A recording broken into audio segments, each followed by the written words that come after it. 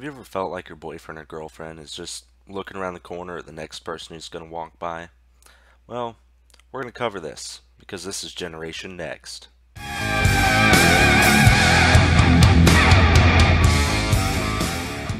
So something I've seen a lot of recently is Generation Next. It's kind of a common term among my generation. As I'm 22 years old, I'm sure most of my viewers are about around my age. Why are we called Generation Next? Today we're going to talk about attraction.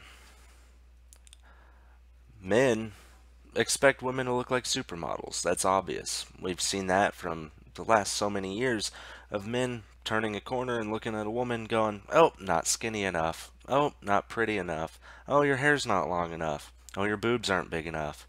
Well, it shouldn't be that way. We'll get to that later, but this is how men perceive women. Women do the same thing for men. You see, from my perspective, I've seen a lot of women who tell me, well, they don't like my beard. They don't like my chest hair.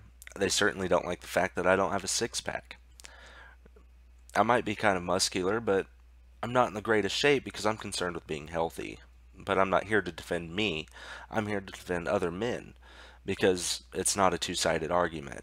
Women aren't the only ones that are persecuted for their looks. Men are expected to look like actors. It's just how it is. Men have to be perfect in every way. We have to have the best personality, the best looks, and we can't ever falter or be sad. And this seems to be something I've come across a lot in the recent time. So how are we going to fix this? For the men, stop looking for the next attraction. If a woman's with you, chances are she wants to be with you, is why she's there. I can't count the amount of times I've seen couples walking through the store holding hands or arm around their necks or however they want to do it, and they're both head on a swivel looking around for the next person that they're attracted to. Why? They're together. Isn't that enough? Apparently not. I've been guilty of this myself, I won't lie. In the past especially, I've always looked for the next big attraction. The next person that I thought was gorgeous, the next person that I thought had a great personality.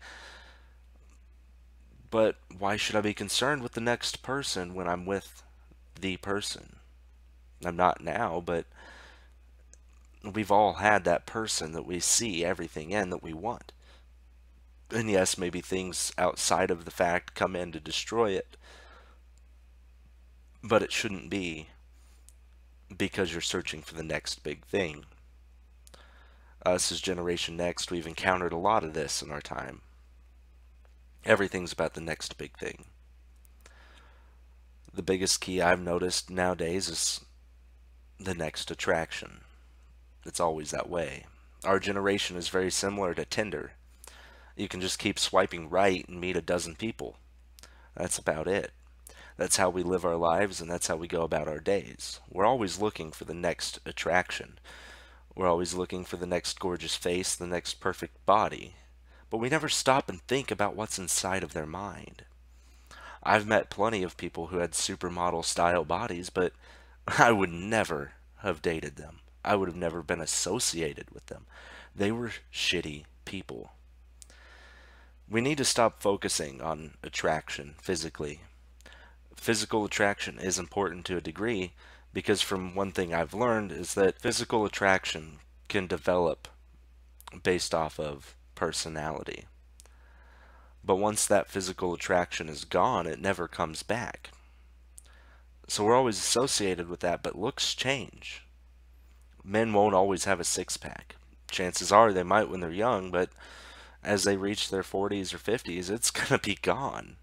And if you're with someone that's like that, then why are you with them if that's all you want? And the same goes for men towards women. You know, when a woman has a baby, their body doesn't just instantly snap back to how it was before. Looks change, and we have to accept that. One thing that doesn't change is personalities.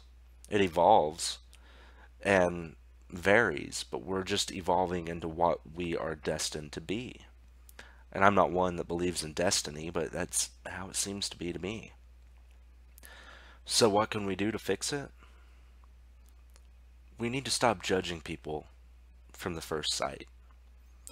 Attraction is extremely important, yes, But I see people walking around with their heads on a swivel and they're with someone else. If you're going to be that type of person, have the heart to end it soon rather than later. Just because you're not physically attracted to someone doesn't mean that they're the perfect person for you. Because if you're not physically attracted to someone, well, make an exercise pact. I don't know. I mean, I'm not saying that you should just give up all your attractions and go for the person that you find just nasty. But I am saying we need to be more open-minded about who we talk to. Now, if I'm in a bar and I see two women that I don't know anything about, and one's attractive to me and the other one's not, chances are I'm going to talk to the attractive one on my own terms. But I don't care how you look if you're the one who approaches me. I'm willing to give just about anyone a shot because I want to find someone that I can connect to on a much deeper level. Physical appearances change, mental appearances don't. And us as Generation Next, we're always going for the next big thing. We're always going for the next physical attraction, the next hookup. And we never stop to think about the many people that we walk all over and hurt on our path to this. I want to see a change. I'm not attacking anyone here because I'm guilty of it myself.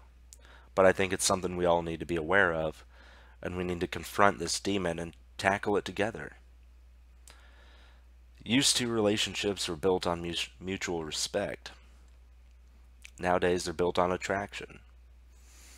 That mutual respect is gone simply because I can go swipe on Tinder to find someone I'm more attracted to the next day just because we had an argument. But it shouldn't be that way. We should talk about it, work through our problems, instead of searching for the next attraction. I urge all of you to be a little more conscious about the decisions you make. A little more conscious about who you approach and why, just why you're with a specific person. I'm Mr. Bull 897, a member of Generation Next, and I'm going to be signing out.